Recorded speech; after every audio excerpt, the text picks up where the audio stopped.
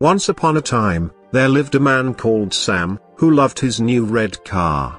His 5-year-old son pleaded, "Dad, please play with me." But, the man was too busy, polishing his new red car. The little boy came running to Sam, with his toys, and hugged him. "Don't disturb me," he yelled at his son. The little boy was very sad. He found a colorful stone, and started to scratch lines on the side of the car with it. On seeing this, Sam snatched the colorful stone from his child's hand. In a fit of rage, he hit the child on his hand with the spanner. When Sam came to his senses, he immediately took his son to the hospital. Unfortunately, due to multiple fractures, the little child lost all his fingers.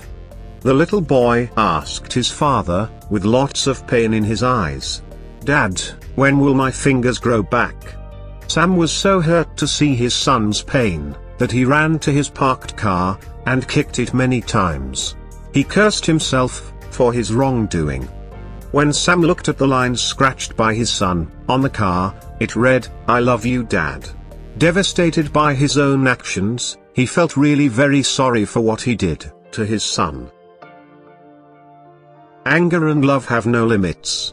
One should choose their actions and words wisely. Always remember, things are to be used, and people are to be loved.